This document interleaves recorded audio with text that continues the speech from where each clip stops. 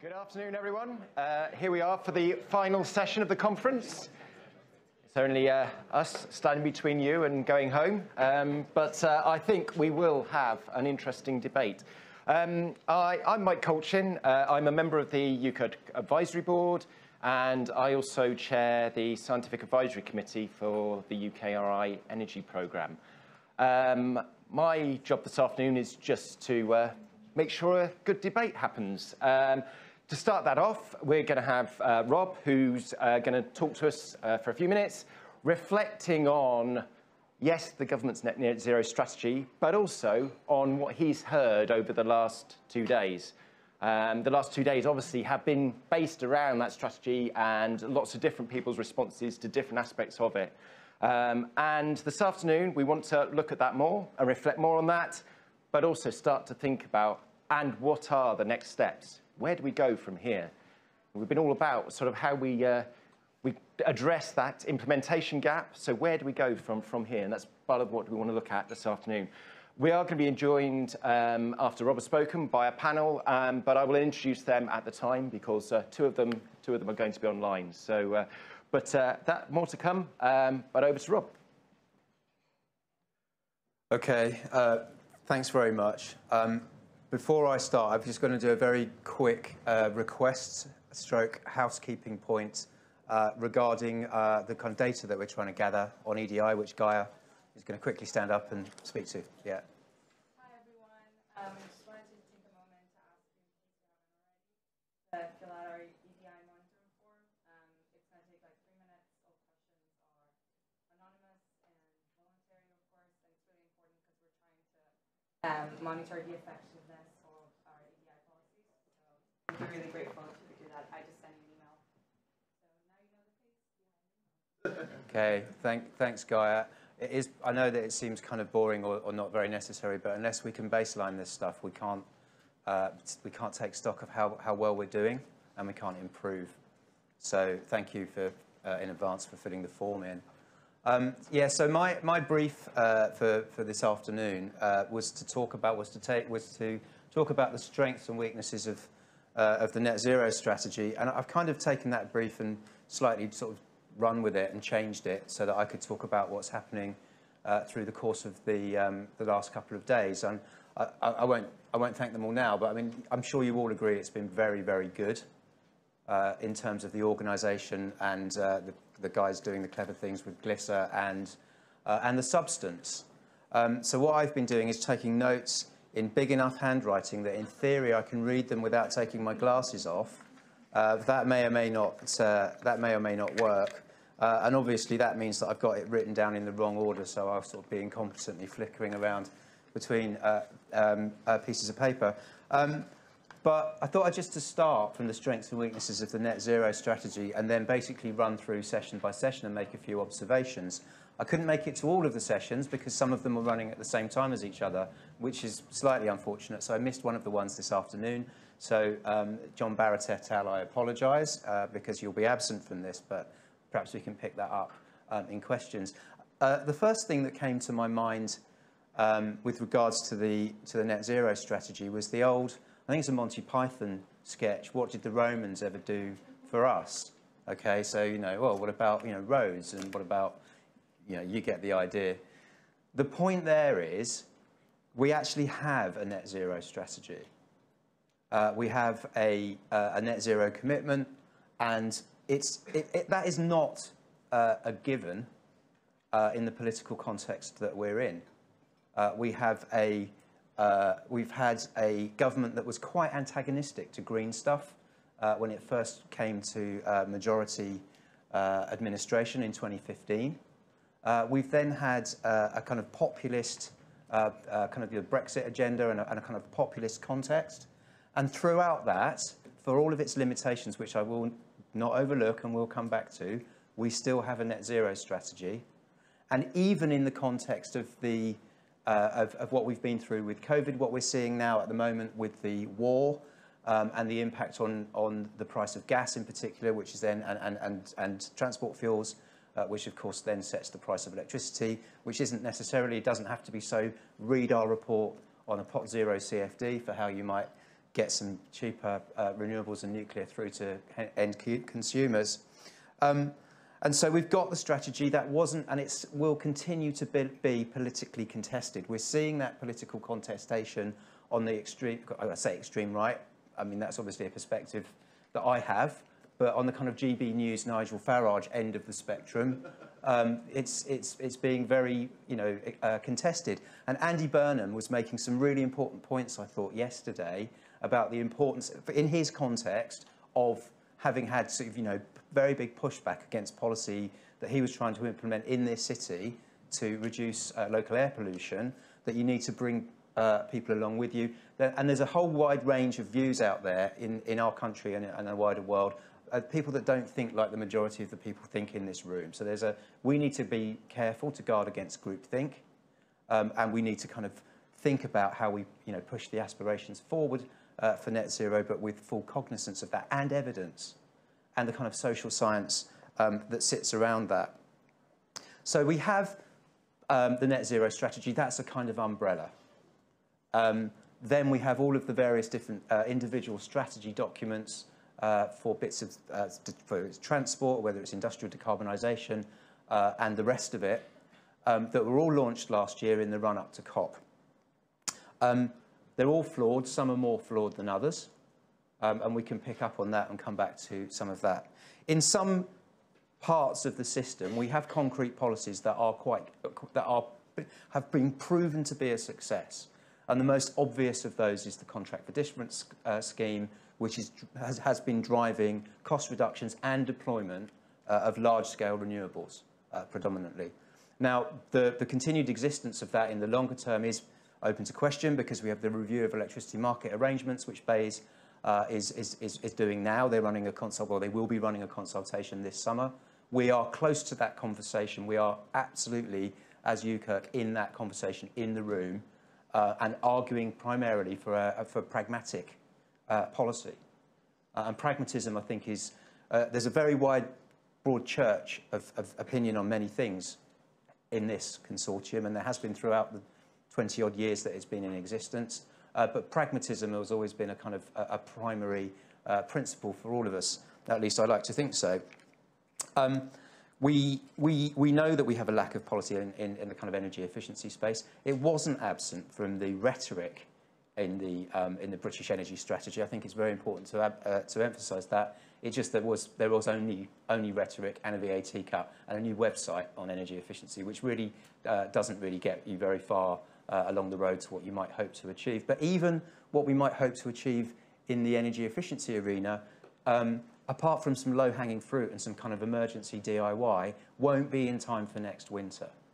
So we have to understand the kind of relationship between the policy challenges that are being faced in an energy crisis, which we are in, which the UK Energy Research Centre has to be very active in the conversation around. So that context has really shifted since the net zero strategy was announced last year in the run-up to COP.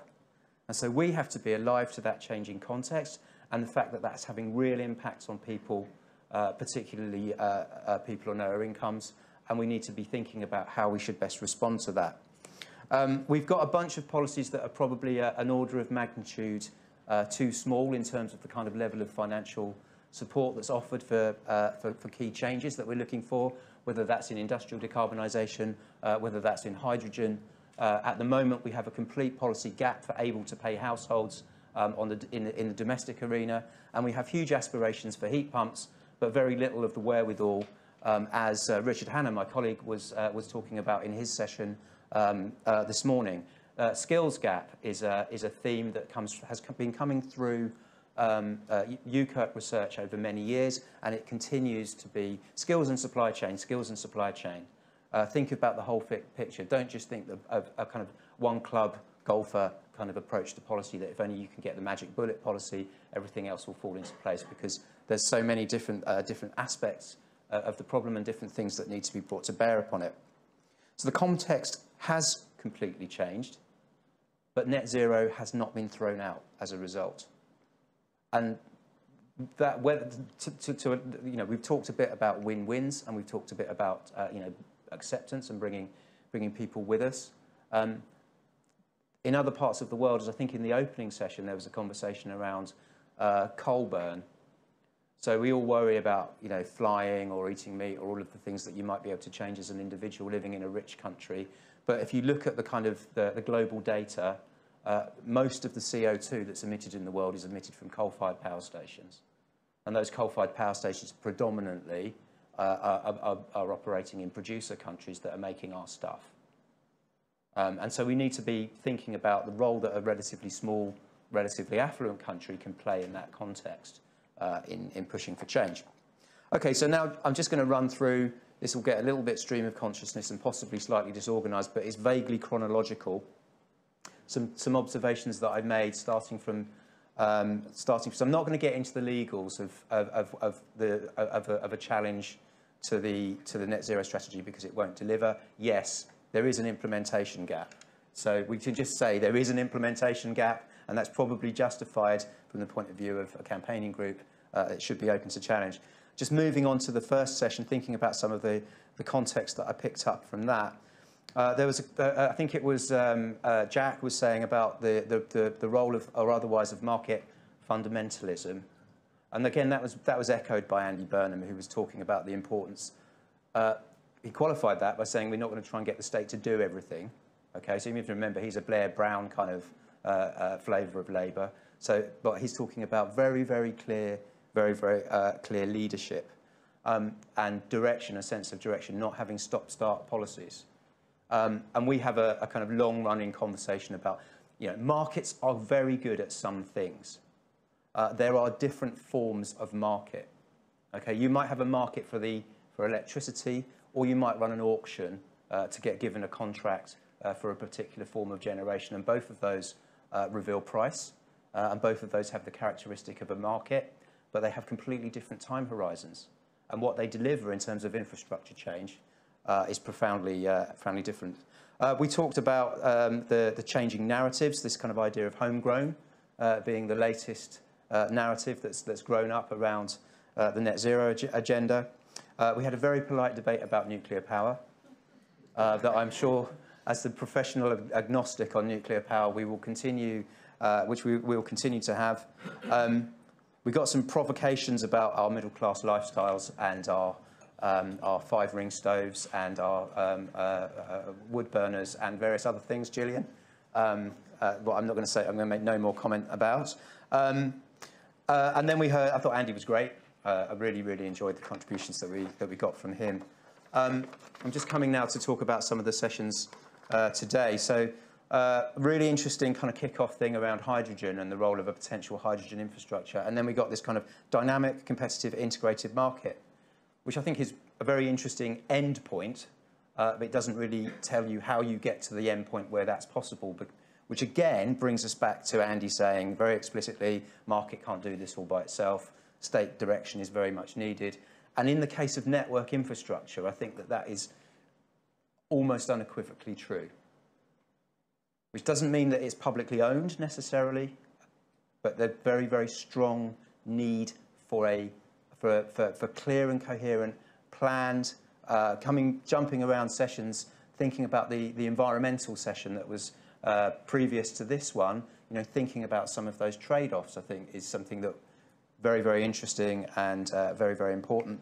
That's one of the reasons that we're making infrastructure transformation one of the key themes of our research integration work over the next 2 years to try and find opportunities. The other key theme will be bringing together resilience and energy security that Mike will be leading, and we'll be doing some briefing papers on those. So these are just some of our UKIRC's next steps. I'm not going to go on for more than another minute or so, but I think there's some of the other themes that have come through, the need for clear and consistent policy, was mentioned in the context of heat pumps, as I've already mentioned. We have the very opposite of that in the energy efficiency domain with, you know, Green Deal, no Green Deal, Green Homes Grant, no Green Homes Grant, and so on. I've already mentioned skills, but I'll mention it again because I think that it's so important, and the capabilities and capacities to do some of these things. I was very, very struck by the range of estimates that Oliver showed for how much biomass we might or might not need in order to meet our net zero aspirations. And we've put a flexible funds topic into the most recent call, which is around land use energy interface. I feel as though if I could like rewind the clock, I'd probably do more on bioenergy in this phase than we've actually been doing. But the sort of the whole land use question, and there's a few things there that I thought were really interesting. You know, have we made biomass too complicated? Get away from the kind of analysis paralysis, and will all of this come through with the biomass strategy? I imagine that the biomass wonks will be disappointed by the biomass strategy. I mean, there's just a generalised learning. If it's in your sector and you've been thinking about it hard, and the government brings out a strategy, you will be disappointed by it. And that's not necessarily a bad thing. Monitor, report and verify, and the absence of policy for UK biomass growing were coming from that. So again, we've got an integrating project that's going to be looking at some of these things, but those environmental trade-offs and those societal trade-offs, I think, all need to come through in the work that we're going to be doing. So I'll stop there for now, hand over to some of the other contributors. Look forward to the questions. Thanks. Great, thanks, Rob. So we have, in addition to Rob, 3 other panellists this afternoon. The first is Joanne Wade, who is the Chief Strategic Advisor at the Association for Decentralised Energy. She's also an independent consultant with an expertise in local energy systems, energy sufficiency and energy demand reduction. And because of that, she also chairs the research committee for, get this right way round. She's on the advisory board for the Centre for Research of Energy Demand Solutions, CREDS, and she chairs the research committee for UKIRC. So good afternoon, Joanne, and welcome. Another person we have online with us this afternoon is Dhara. So Dhara Vyas from Energy UK. She's the Deputy Director at Energy UK and has previous roles, including Head of Future Energy Services at Citizens Advice and Policy and Performance Manager at the London Borough of Brent and Dartford, and Dartford Borough Council.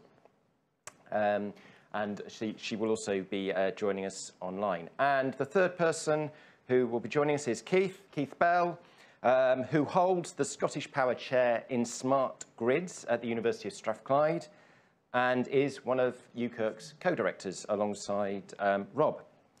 Although he is not representing them here today, he is also a member of the Climate Change Committee, for those of you who didn't know.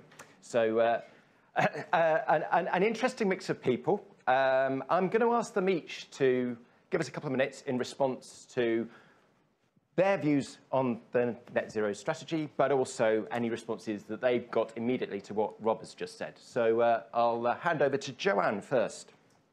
Okay, thanks, Mike. I have a horrible feeling that I'm a giant floating head in the room, which is a little bit alarming, but hey, hi, everybody. I'm really sorry I can't be with you in person, but you wouldn't thank me for spreading germs. You're not just one floating head, you're 3 floating heads. Oh my God, that's terrifying. Okay. Sorry, everybody. Anyway, okay, so I'm going to try and combine a few key things I think are wrong with the net zero strategy with some of the things that I've heard over the last couple of days. But first of all, to acknowledge, as Rob said, you know, we have got a net zero strategy and that is a good thing. So yay. But let's park that for a minute. What's wrong with it? Well, Rob's already mentioned energy efficiency. And I think he said we have a policy gap for the able to pay. I'd written down we have a yawning chasm in policy for the able to pay. And I think, you know, Friends of the Earth yesterday identified that home heating is one of the areas where the strategy is really vague. And the thing that worries me about it is that if you talk to, say, Treasury, they will say they've got a plan for the able to pay, but the plan seems to be we're going to have a bunch of consultations. Well, we've done that quite a few times, and it feels to me like government keep asking the same questions in the hope that they'll get a different answer. And we know what needs to be done, but maybe it's still politically unacceptable, and we, the sector need to figure out how we get over that. Second thing that I think is an issue is governance. In these last 2 days, I've heard quite a few things that have recognised the importance of local in terms of delivery. And also started to talk about whether or not local authorities really understand the boundaries of their role and what they're expected to do. And my feeling from what I heard over the last couple of days is that no, they don't. And that's very consistent with the conversations I have with local government. They don't really know what's up to them and what shouldn't be up to them. And the strategy really only promises to set clear expectations on how central and local government will work together. Well, A, when are you going to do that? And B, it's a little bit more complicated than just central and local government working together. My third issue is about people. I would say the strategy totally ignores the scope and the scale of the change in lifestyle we need to see. And that is an issue that has come up time after time over the last couple of days. And you know, the strategy talks about we will empower people to make green choices. Well, Gillian said yesterday that people who are excessive consumers think they've done everything green that they can do already. So, you know, where do we go with that? And I think that's a little bit about something that we heard recently today, I think, at the conference, about the narratives and about making things consistent with people's values. And I think we've got to think a lot more about that. But my biggest issue with the whole thing is it has got such a narrow focus. Andy Burnham yesterday talked about seizing the opportunity of levelling up while we deliver net zero. And what really, really bugs me about the net zero strategy, about a lot of the conversations we have about it, is we focus totally on let's deliver net zero at lowest cost. Why are we restricting it to that? Why are we not saying let's take the opportunity to transform society as we transition the energy system? If you look at some of the work that some of you guys do, the CRED's positive low energy futures, there's a lot of talk about co-benefits, but then we tend to reduce it down to saying things like, if we take them into account, the cost of transition isn't as high as we thought it was, as opposed to, wow, couldn't we make things a lot better? So that's my biggest beef with the whole thing. And I think there's been a lot of talk about that over the last 2 days. I was also at a conference last week, the energy efficiency community getting together, and I would say very similar messages came out. But an extra one, which was that we are nowhere in terms of policies and infrastructures that are going to enable or drive the significant changes in our energy service demands, in our lifestyles that are going to be needed. Rob just said analysis paralysis. And I think that applies here. We keep talking about needing to make lifestyle changes. We need to try doing a few and see how it goes. I'll leave it there. That's enough from me. Great, thanks, Joanne. Over to Dhara. Thank you. I will try not to think about being a triple floating head.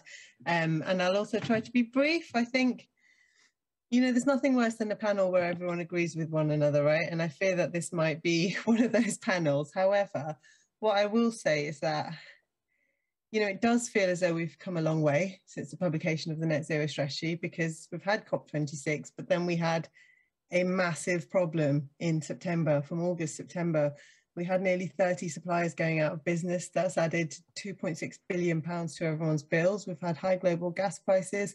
It's turned into a cross-economy cost of living crisis, which shows no signs of going away.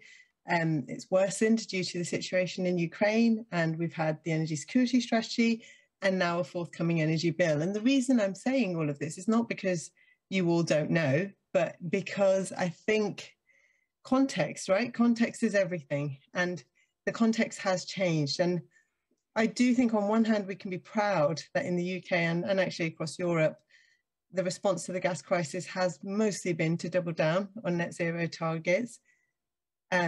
We know that the simple reason is that energy security goals can really only be achieved through working towards the net zero targets, but there's been a huge gap, hasn't there? The demand reduction and energy efficiency kind of space doesn't seem to be being talked about in the UK enough.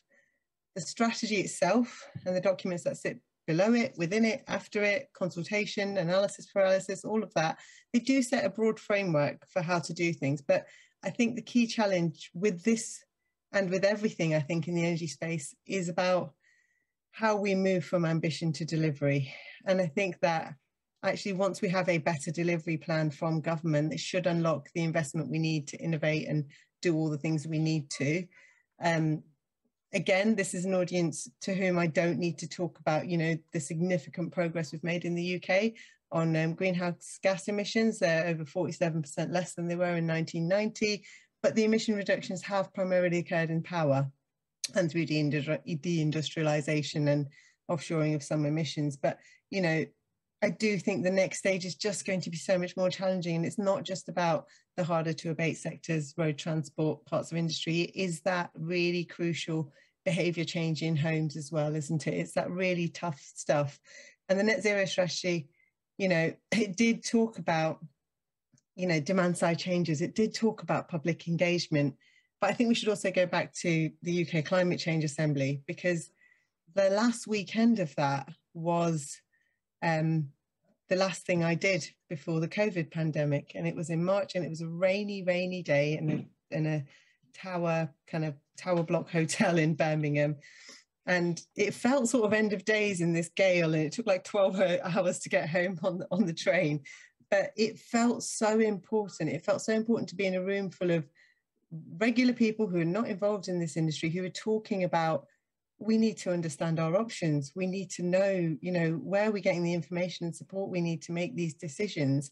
And that was March 2020, and we are in June 2022. And we have had so many things happen to the country and to the world, and we're in the grips of a massive cost of living crisis. And if we circle back to that cost of living crisis, you know, the rollout of low carbon solutions, it does rely on a positive public reception. It does rely on demand and supply adopting these things, making sure that installation and the supply chain is all set up. We've got installers, we've got the job skills. We have to circle back to cost of living. The world has changed. Focusing on helping people today in the here and now with their bills is absolutely right, but we cannot take our eye off that long-term goal. And I think that's kind of the best place for me to stop right now, is actually we all have a duty to keep reminding government about that long-term goal, whilst also thinking about the here and now and how to support people, because it's the best way, I think, out of this. Great, thank you, Dhara. And finally, Keith. Can I stand at this? Of course you can. Thank you very much. Of course you can. So you've only got one slightly smaller head, which is probably good. So in the spirit of recalling old jokes from old TV or film comedy, so, you know, Rob's referring to Monty Python. Now I've got some notes, not necessarily in the right order, relative to what we've been talking about. I think a few old people got that. Okay, thanks very much. So yeah, I mean, there are some positives, I think, out of the net zero strategy that, as Rob mentioned, you know, we kind of think back to whatever, you know, David Cameron talking about cutting the green crap and all of that, and we think that this is, you know, it still apparently seems to be a cross-party supported thing. Maybe not within every bit of every party, but, you know, there's this sort of apparent consensus that we should be somehow building on, if only we could remember it, perhaps. And the net zero strategy does cover a lot. It does broadly, I think, you know, align or accept the credibility and the usefulness of the CCC's balanced pathway as a guide to policy and the sort of outcomes that we might be getting to. And you know, that sort of foundation is absolutely necessary, I think. It doesn't have to be exactly that pathway, but establishing that this is the kind of direction we need to go in and the credibility of it. But I think, you know, it's again a kind of outbreak of violent agreement among the panelists, which is always quite boring. You know, I think for me the detail was always kind of lacking, actually, of how we're going to do it and what are the steps that need to be put in place now to get there. So absolutely, this focus now is on delivery, and there's just not enough in there. I think, you know, Kirsty put it in in the infrastructure session this morning about, you know, investors looking for the granular detail, and, you know, what are the conditions for scaling up in so many aspects of the transition of the energy system. And then, you know, the biomass session reminded us that it's not only about the energy system as such, you know, the whole bigger picture of sort of land use and whatever. So for me, since I've been on the CCC, that's been one of the biggest learning areas, and I'm still incredibly ignorant on it, is all that stuff around land use. So I need to go and get some tutorials, from colleagues who know about some of that sort of stuff. And again, agreeing with what's already been said, I think the big piece that's missing is, yes, okay, some woolly words about the demand side, but not much about how to do it. But then the how is really difficult. And it's a session that we just had on reducing demand.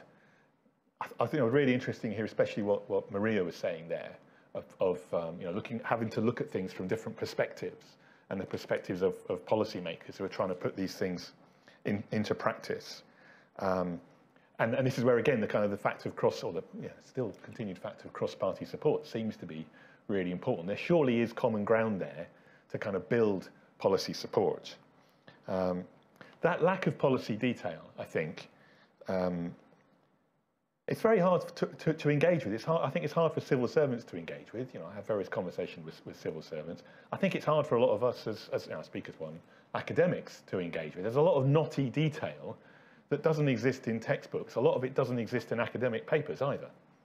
And it seems that we're often making a bit of a choice about how we kind of concentrate our time as, again, I'm speaking personally, as academics, on we're going to just publish some stuff in an academic journal that's got to appeal to a reviewer who's sitting on the other side of the world and is interested in some sort of methodological novelty, or are we going to publish stuff that is going to change implementation back here, or globally, because the ideas can be adopted and translated.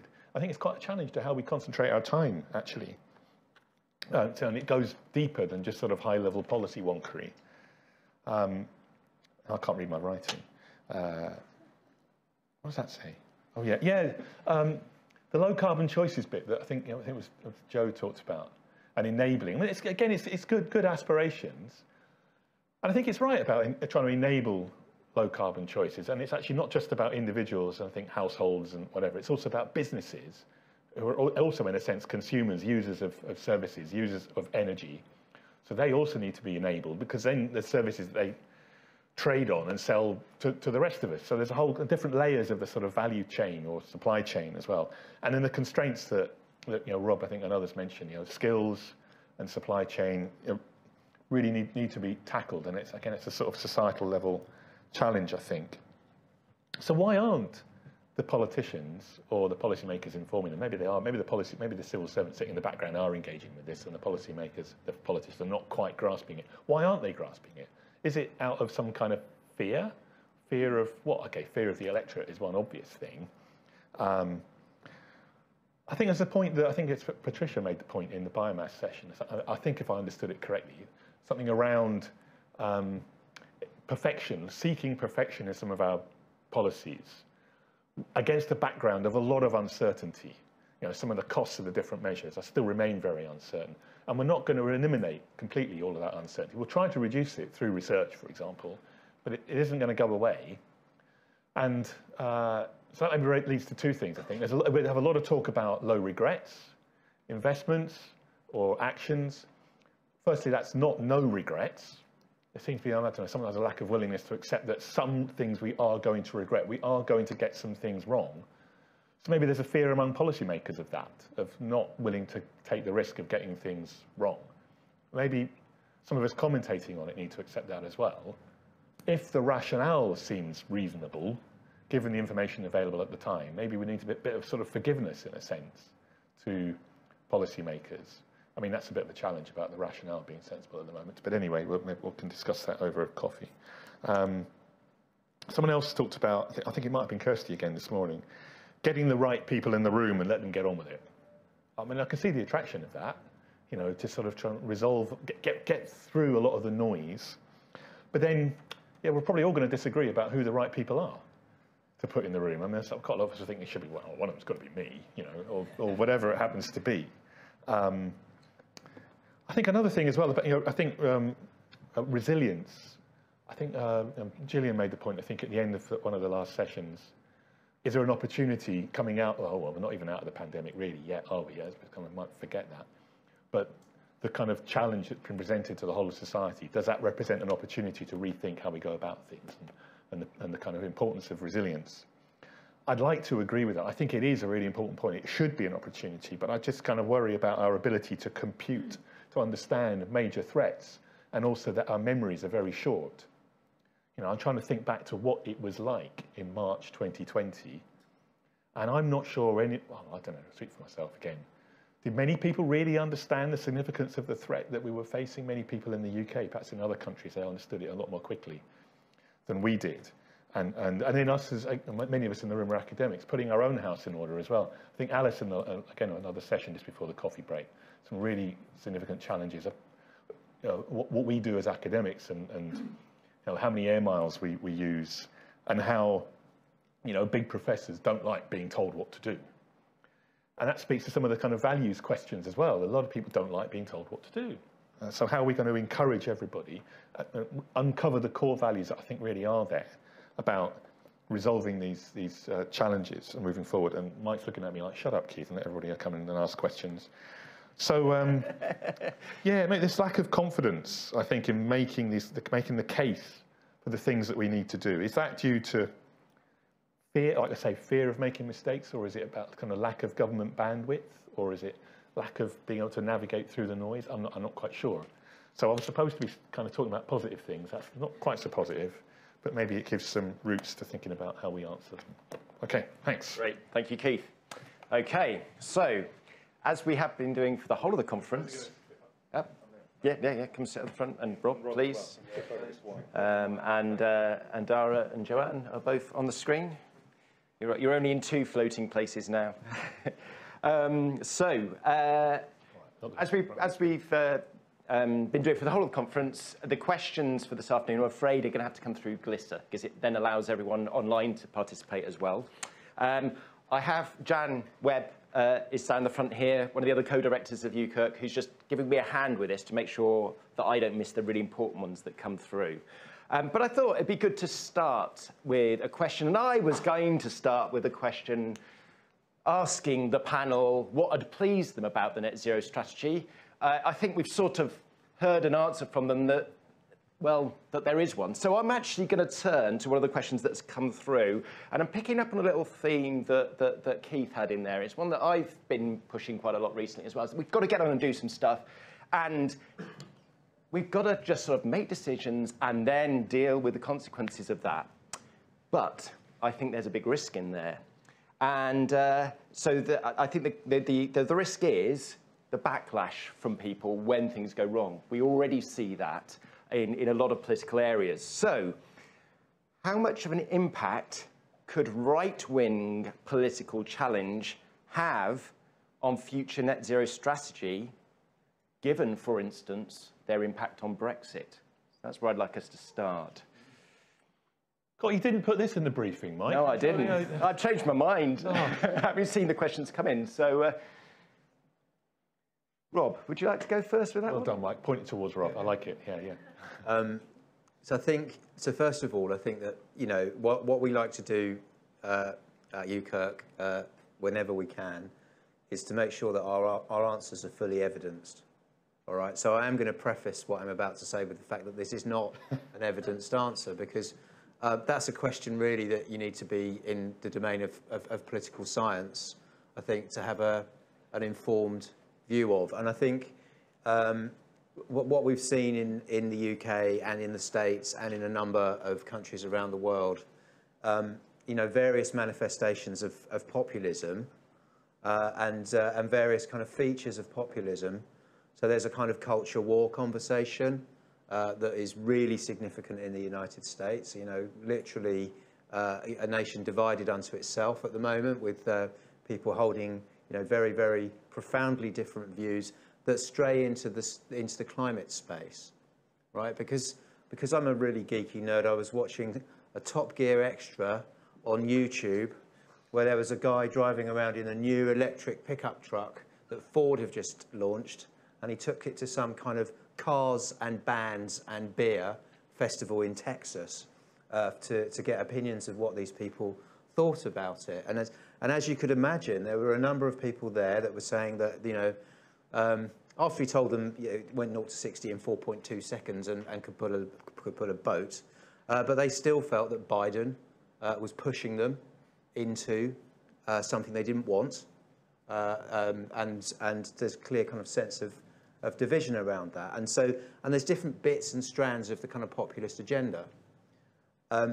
It's interesting, I'll put it like that, that Farage clearly thought that there was an opportunity for attention to him around the kind of the carbon agenda, and he aligned that with things like, you know, no new coal mines and extraction of North Sea oil and gas and shale gas, and that net zero was kind of daft and silly, kind of, you know, liberal green something rather than we should have a referendum about it.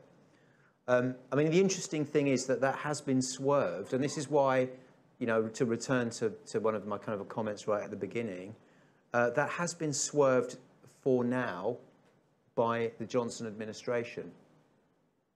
And one of the consequences of doing that swerving is that you get relatively weak implementation policies, because they are concerned that not having relatively weak implementation policies will play into the hands of the kind of Farage end of the conversation. And I just think that's the political reality that we are in, but I'm not a political scientist. That's just my kind of thoughts and perceptions of the current situation. And it's not just in the UK and the US, it's written across, you know, most of the Western world. It's in Australia, and it's in France and Germany, and even in Scandinavia. There's elements of this. It's just which bits of what go into this kind of populist agenda. Thanks, Rob. So I'm going to turn that question now to Joanne, but I'm going to add to it, because there's another question that's come in. A sense of fairness is important to public acceptance of change. Does the net zero strategy do enough to promote that? And I think that picks up on one of the themes you said in your what you said at the beginning as well, Joanne. So sort of picking up on that right-wing challenge, but also this issue of sense of fairness. Yeah, I think they do go together in a strange sort of way. So I think this links to the point I made about changing the narrative from being, oh, let's try and do this at lowest possible cost, to this is something that's good for everybody.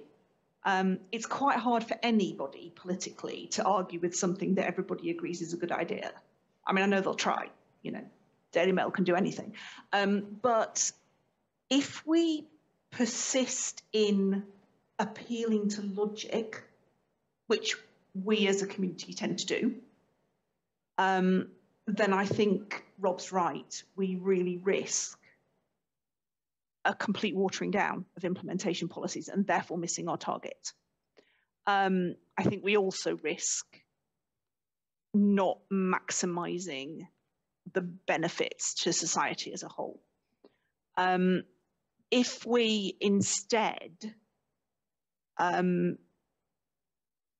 a bit more emotional about it, actually appeal to people's emotional side about this, and talk about making the UK, if you like, UK PLC, a better place for everybody, I think we'll get a lot further, because people do like things to be fair, but there's a limit to that. Even if they see, I think it was Gillian was saying, you know, something can be seen as the fairest way to do something, but still something that everybody hates. So it's not the only answer.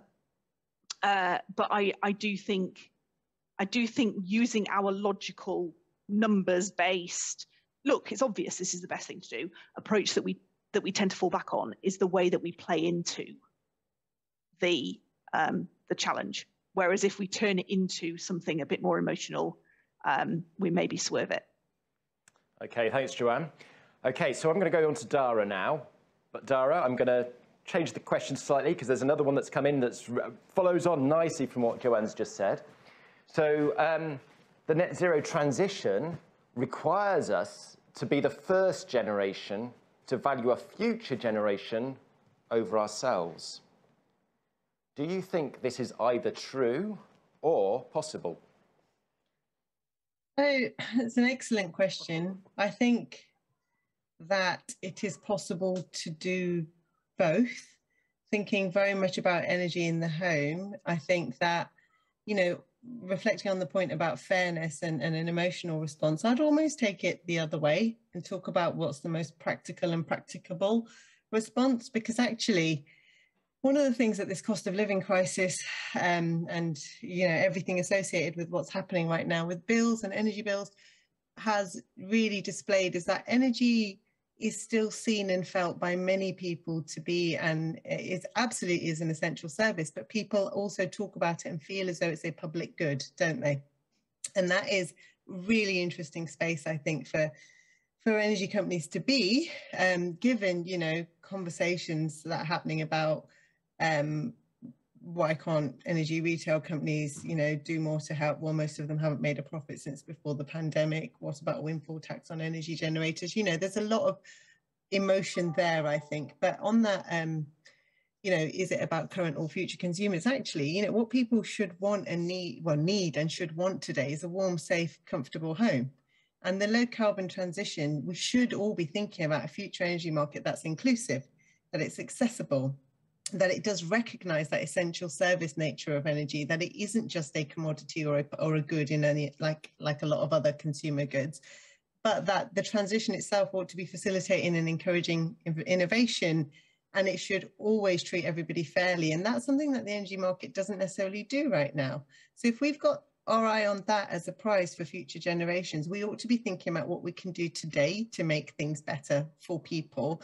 And that does involve things like treating people well, but it also, is about thinking about what can you give people access to? How do you make sure that it's not just the wealthiest who benefit from things like access to EVs or, solar panels and things like that? And I do think there's an awful lot of good work out there on that. I think there's lots of interesting and innovative projects and programs. I think the difference is there's nothing that knits it together. There's no national narrative that is telling everybody this is the sort of country we want to be. Fair enough, there's lots of ambition, but those building blocks, those steps, they're what we're missing. And actually, once you have those building blocks and steps in place, that's when you encourage investment in this country. That's when you can say, actually, this investment will unlock this innovation and that will make life better for everybody. So I do think it's sort of iterative. And yes, of course, we ought to be thinking about future generations, but that doesn't mean that we leave everybody who's around today out dry. It is about actually, how do we do this in an iterative way? And how do we make sure the low carbon transition in this country is just, is fair, takes people with them on the journey. I think anybody who works in this space is a little bit frustrated, really, because I think we all know where we want to get to. There's lots of ways to get there, and government does need to be more decisive, really. Okay, thanks, Dhara. Well, that probably brings me on then to the question that's been most upvoted so far on Glisser. And it's a question that's premised on the point that were we not all shocked by the government announcing a 25% growth in nuclear without any explanation? So that's the premise of the question. And the question to you all as a panel, and I'm going to turn to Keith first, Keith and Rob, as representatives of UKirk. How can the strategy and conclusions of UKirk influence government policy and be made known to the politicians and the public? So just from your perspective as co-directors, director and co-director of UKirk first. I think our role is to inform policy. If it ends up influencing it, that will be as a result of a kind of political deliberation and judgment. I mean, politicians are elected to make judgments in the end on our behalf. I feel that my job as a researcher is to provide information to those things, because there are values at play, there are competing priorities. There is, as we've talked about, there's a need to sort of, if you like, sell a particular policy to different constituencies, different groups. That's their job, is to kind of reconcile those competing interests, find a way forward that is going to be politically acceptable, that's acceptable in the minds of everyone in society, or at least those who go out and vote. So I make a slight distinction between inform and influence. Influence, it might end up influencing, but I think the first goal is to inform. And then, the other bit of it was because, well, how do we do that? How do we best communicate it? And I think that's through for me, it's through patient engagement.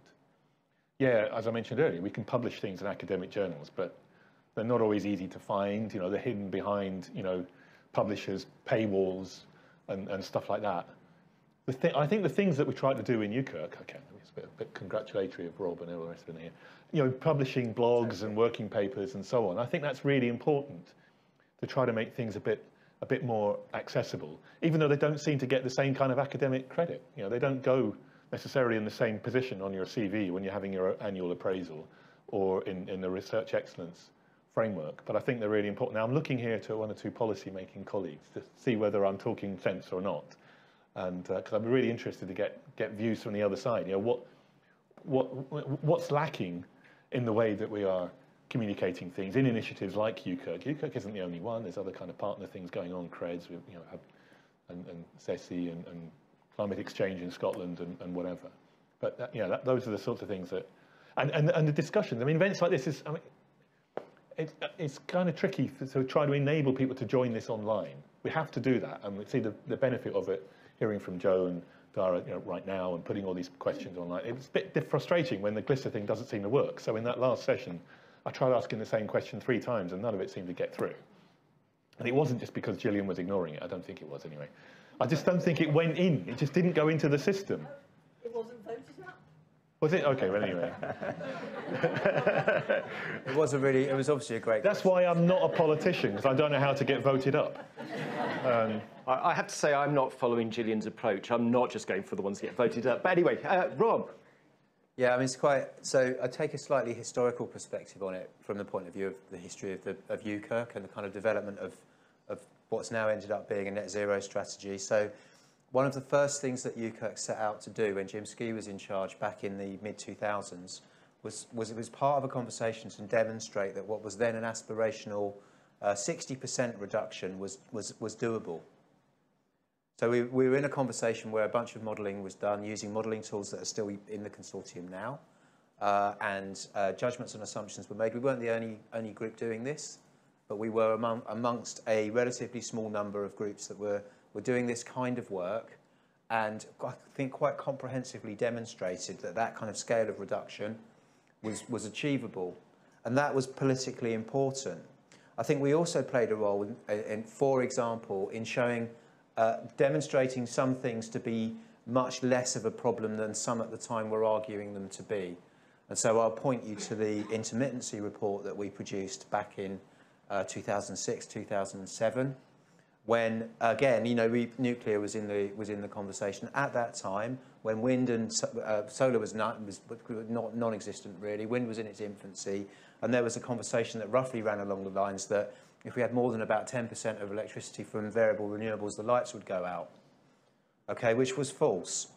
But it was a very contested argument at the time that UKirk was able to make an evidence-based contribution to by doing a very, very thorough systematic review and bringing together protagonists from all sides of the debate. And of course, the Jim Skee and Dennis Anderson when he was alive and others couldn't help but get involved with their own modelling from first principles to make sure and work the whole thing out. So there are a number of examples like that where UKirk has made quite a profound contribution by contributing to the evidence base. We did something quite similar with the potential for biomass. I remember, I don't know if Raf Slade is still here, but he contributed to that. We've done stuff on green jobs. Right now, we've done this idea that we've popped into the discourse around, well, what if you got all your nukes and renewables onto a CFD contract, how much money could you save next winter? And that's got attention from the very highest levels of government. But not from the Times, unfortunately. They keep quoting somebody else. Yeah, well, we can't do everything. We do all right. We do all right on the media side of things. But none of that means that the policy-making process is wholly logical or rational, or that we're, always will be listened to. We're not being listened to terribly well in the transport arena, much to Gillian's frustration. For example, we are amongst many voices, including the industry, Dhara, arguing that there needs to be much better, more comprehensive policies to do supply chain and skills, and particularly in the energy efficiency arena. Okay, Rob. So go on then. I'm going to finish because the thing about the nuclear, it wasn't a surprise, and there was a really interesting conversation yesterday about nuclear. And as I say, I'm professionally agnostic on nuclear, but clearly you can also see the interest of lobby groups, the influence of lobby interests in government. So the narrative around small modular reactors and so on was very, very clearly some very, very successful conversation with government by a relatively small number of companies with a product. Thanks, Rob. So Dhara, just picking up on that theme, and as a member of the advisory board alongside me and others, do you think they're doing enough? Could UKIRK be doing more on pushing that policy message, those messages out to those policymakers? I think UKIRK punches above its weight, really. I think that the issues faced when it comes to campaigning and advocacy are actually quite broadly shared amongst all of us. Joanne, ADE, other trade bodies, but also, it's an interesting and busy space. There's far more what you described as energy stakeholders than I think you did 10 years ago or 12 years ago when I started working on energy. And I think that that's not a bad thing. I think it's really good to have diversity of views and opinions. Perhaps sometimes we're not diverse enough because we all coalesce around certain ideas. And I think it's, they say the relationship thing that some people say, it's not you, it's me. I sort of feel like with government, there is something there around actually this government has been distracted. It has faced numerous crises.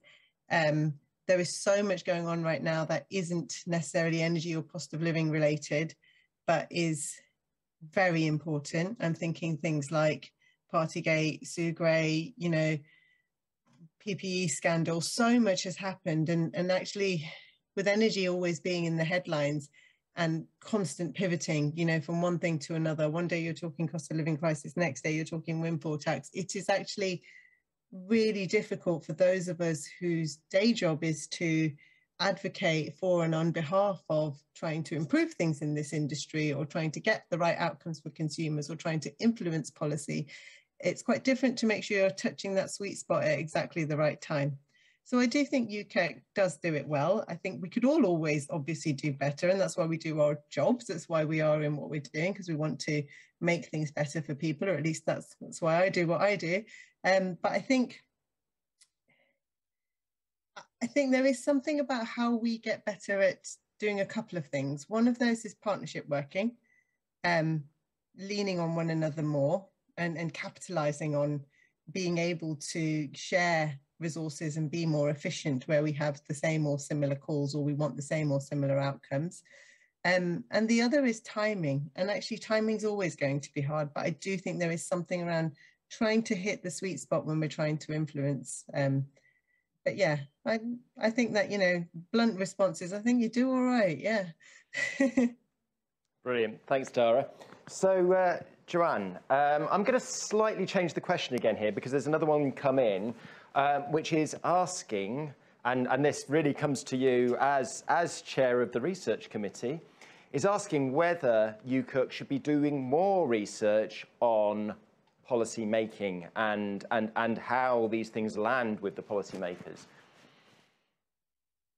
Okay, good question. Well, I'm just going to circle back to Keith's original answer to the previous question and actually push back slightly and say, I think as researchers, you actually have a duty to try and influence policy. If you know some facts that aren't getting out there, then you should be trying to make those facts count.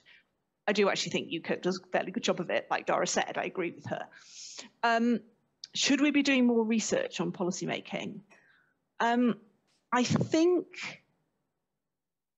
possibly yes, because back in my original comments this afternoon, I said Government keeps asking the same question and hoping to get a different answer on energy efficiency. So we are collectively doing something wrong in terms of how we're communicating what the answer is. And none of us seem to be able to work out what it is. So that's a need for research. How do we convince better when we are pretty sure we know what the answer is? How do we, as was said earlier today, how do we make our messages consistent with the values of the politicians that are in power? How do we make them see that it's something that they can sign up to? Now, I'm sure there's an awful lot of political science out there that already thinks about this, and I want Jan to answer this question, not me. But maybe we need something that's about enhancing our impact. It's not a major strand of research, but something about communicating in ways that do influence rather than just inform. Great, thanks, Joanne. So there's a question that's had 3 votes, so I'm going to ask it. It sort of goes back almost to the first presentation yesterday from Friends of the Earth around the court case, where their sort of contention was 95% is all that's covered in the explanations we're getting from government around what the net zero strategy is going to deliver. So this question asks, do we have to do net zero, or would a much easier net 90%, not even 95%, 90% be good enough? Yes and no. Next question. Sorry, say that again, Keith. 90%, is that, which way round was it? Maybe I got the answers the wrong way around. Would a net 90% be good enough? No. Right. Would it be easier? Yes. Would it be easier? Yes, it would be easier. I mean, by almost, you know, by definition. I mean, there's a lot of thought has gone into, you know, I'm slightly putting a CCC hat on now, but gone into the net zero recommendation. It had to be taken in an international context and in the context of what could be judged to be feasible to be delivered in the UK. And that's part of the Act, I think, is to think about the sort of economic circumstances and implications of carbon budgets and emissions reduction targets. So, yeah, a lot of the analysis was trying to establish, yes, it should be deliverable. The economic consequences, you know, we had a session on the economics yesterday, and you heard Mike Thompson talking about, well, you know, 0.5% of GDP, 1% of GDP, the ways in which we might have got those estimates wrong, on which side, the upside or the downside. By the way, I thought Paul Eakins hit the nail right on the head in that session when he talked about risk, and a lot of this being about, you know, the nature of risk and upside and downside, and which kinds of judgments have, you know, what kind of upside is related to which kind of judgment. So, you know, if we get the impacts on the climate wrong, well, you know, if it goes the wrong way, that's just massive. It's just huge. It's inconceivable. If it turns out to be more benign than we thought, well, okay. If we get the cost estimates slightly wrong, well, it costs us money, and there are implications for individuals, not just for this amorphous thing called the economy, but it's kind of not as catastrophic as the failure to deal with climate change. So the deliverability is one thing, and then the international context, our obligations under the Paris Agreement, and also a bit of history. I mean, you asked the question about history earlier. Is there a generation that has looked to the next generation? When I don't know, maybe you could argue that the people who went and fought in the Second World War, you know, faced death on a daily basis, did it for what they believed would be the kind of environment in which they wanted their kids to be brought up. And then also, when they came home, they voted in quite a radical government that also kind of, okay, building on, you know, Beveridge Report and whatever that came out during the war or pre-war, you know, to try and reform a lot of how we shape society as well. So there has been, I think there are precedents for those kinds of judgments of doing things in a kind of slightly selfless way in favour of you know, the younger generation. And part of that historical legacy is what we've, you know, taken advantage of as being in the kind of vanguard of the Industrial Revolution, us and other industrialised economies. It's very difficult to get the balance right. There's always going to be arguments about that. And really, again, one of the sessions yesterday, I think, really important points about different impacts across different countries, as well as then within different sort of social strata within individual countries, and who the winners and losers are. So as a kind of at a sort of individual and family level, I think we can easily value the younger generation. But when it comes to winners and losers across society, it's much harder to get that consensus, and even harder on an international scale. So what was the question again? Can I hand on to Rob? A very brief answer. I think I can't. The net zero target exists. It's in the Climate Change Act. It's in legislation. We could obviously have a detailed conversation about different dimensions of it, so different sector contributions. We might find that we're in a conversation about whether we think that the electricity sector can go to net zero or net negative as quickly as some of the analysis suggests. That's just an example, and I don't want to open a discussion about that.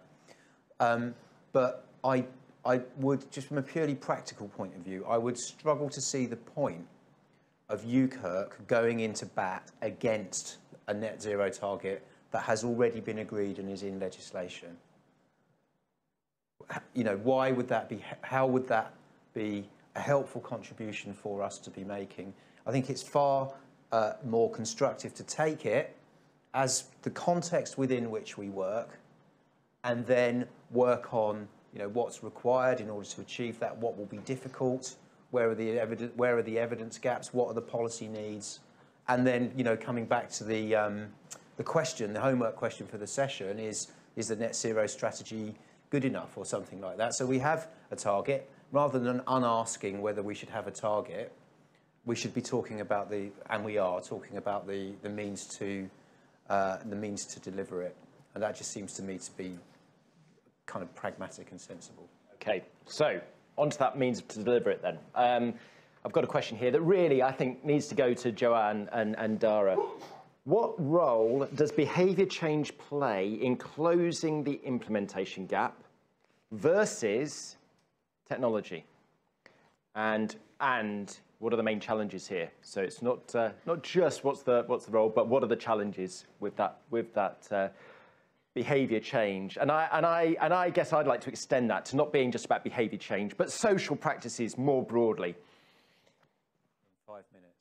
Who do you want to go first, Mike? Why don't you go first, Joanne, and then over to Dhara. Okay, well, I take exception to the idea of behaviour change versus technology. We're all part of the same system. It's about how we use technology. So it's not a versus, they're both needed. And in terms of practical solutions, just one thing from me. Start with people's homes. Explain to them that what we're trying to do is give them a warm, comfortable, really nice place to live, and tell them how to do it. Don't tell them what to do. Explain to them their options. But that's the thing that delivers carbon emissions reductions and makes life better for everybody. So why don't we start there? Great, thank you. Dhara? Yeah, I think John's right. I think there's one thing I'd add to that. There is there's behaviour change, there's technology, but you do have to make this stuff accessible. And right now it's really not user friendly to try and do anything, make any changes to your home. You know, it's not new news that we need to do 3 things. We need to make our homes more energy efficient because the cheapest energy is the energy you don't use.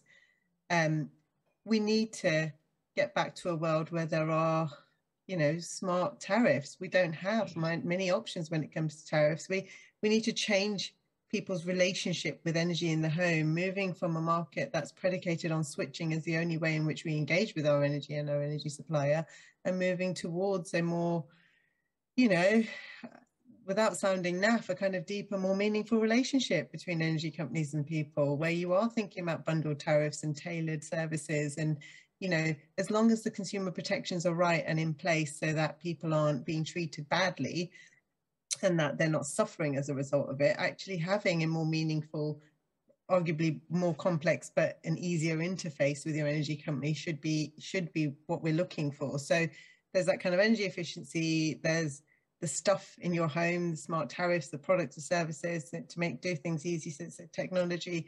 But there's also decarbonising the heat in your home, the way we heat our homes. And those 3 things all have to happen within the same sort of time frame.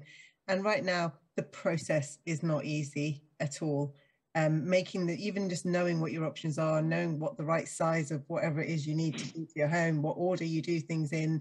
There's too many rogue traders. We talk, within contexts like UKEC and the work you all do, there's a lot of conversation about installer readiness and availability and jobs and skills, but actually this is an area that's rife with consumer problems. There are far too many cowboy traders. There's far too much scamming in this space, and all it takes is for one person to have a bad experience and then to talk to some of their neighbours and friends and family, and that is it's not what we want. And we ought to be thinking about fixing those glitches in that journey that people go on, from making from trying to find out what's right, to making a decision about it, to having it installed, to using it, and then to end of life or changing supply or changing product.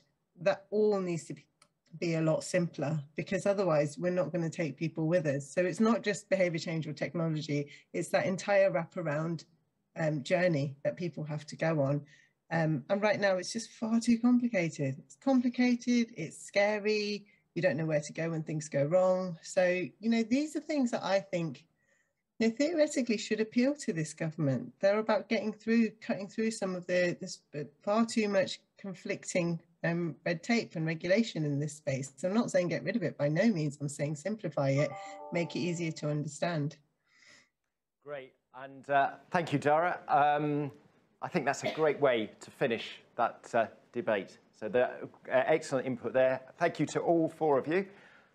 Maybe we can just give them a round of applause.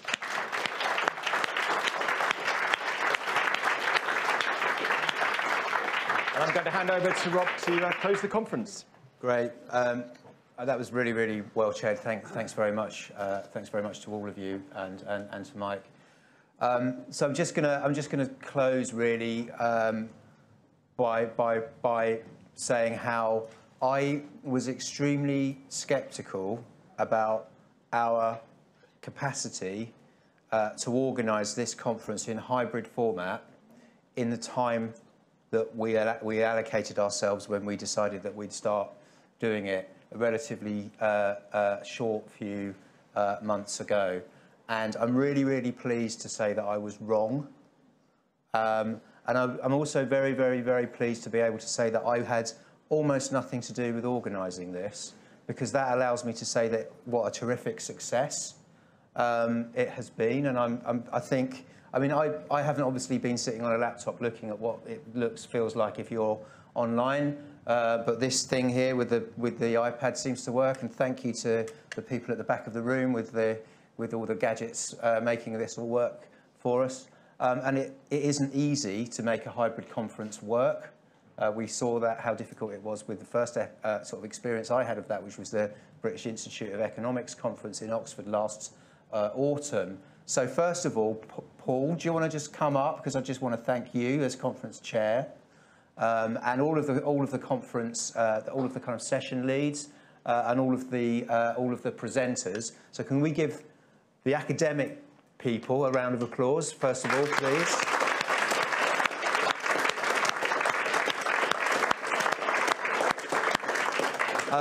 And Paul and I would also now like to thank the admin HQ people. I'm not going to embarrass them by making them come up and stand up and walk up to the front of the room. I have a little bag of very, very imaginative gifts that look a little bit like they're shaped like wine bottles. So Kaiser, our operations manager, has had to go already, so I've given her hers. But I'd like to thank Jessica. Do you want to wave and, at the front? Who's our comms manager?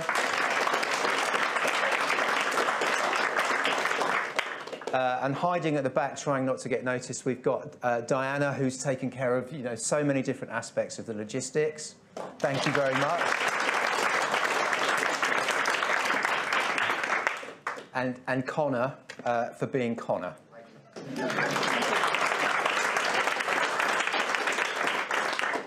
And we've also got Amber and Gaia and Joanna, the rest of the HQ team here as well. And it is very much a collective effort, but I did just want to particularly highlight who's put in above and beyond the work that was required in order to make this such a success.